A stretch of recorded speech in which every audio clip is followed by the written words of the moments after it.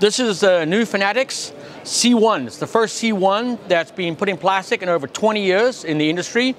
We designed this with 12-time world champion, slalom champion John Lugbull. And the idea is sort of a half-slice boat that's going to be creaky, so it's kind of a super rocker, skippy boat, but half-slice back. Real C1 cockpit, C1 rockers, C1 outline. This is not like a kayak conversion. It is a real C1 designed to paddle like a C1. And I got to tell you, I just paddled with John on the upper goalie in this thing last weekend, and poof, so fun. And I'm a hack C1er, and it was fun. So if you're a kayaker and you've ever thought of paddling C1, give it a go. If you're a C1er, I got good news.